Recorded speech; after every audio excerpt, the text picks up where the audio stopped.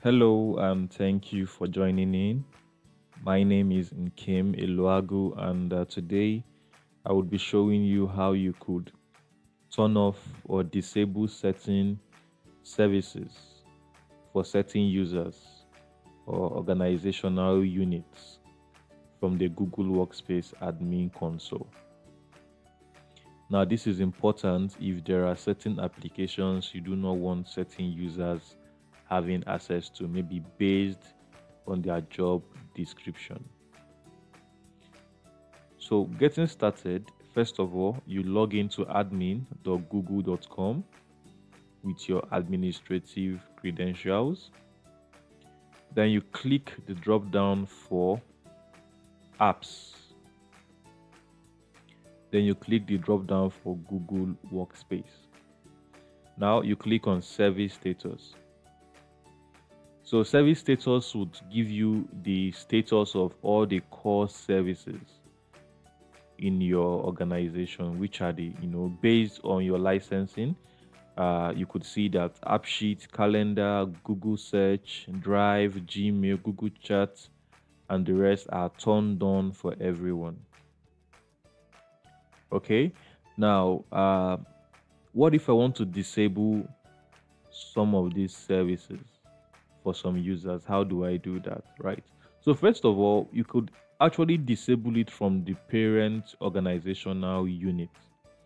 So anything you disable from the parent organizational unit would affect all the child organizational units as well. So as you can see here, under this parent OU, I have a finance OU, human resource OU, and tech team OU, right? So whatever I change here in the parent OU would affect all the child OUs.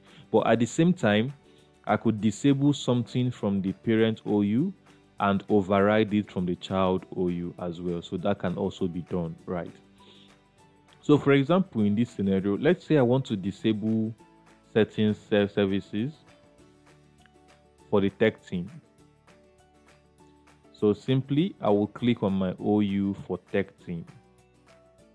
And then let's imagine a scenario where I would like to disable Google Sites. So I don't want staff in the tech team being able to create sites.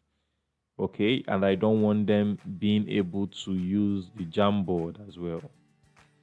So I will simply check these boxes and I would turn off. It says these services will be turned off for all users in tech team, and I click turn off. So this is how easy it is. I have turned off Jamboard and sites for the tech team OU. So users in tech team will no longer be able to access sites and Jamboard, right? So this is how you can do this for the core services in Google Workspace. Now, there are other services not listed here, which you can find when you scroll all the way down to where it says additional Google services. So here you can see we have additional services like Blogger, Classroom, Google Ads, Ad Manager, and other services as well are available here. Okay, so imagine a scenario where I do not want my users being able to use Blogger from their Google account, and I do not want them using Classroom as well. So I will just check the services that I want, and I will either turn on or turn off.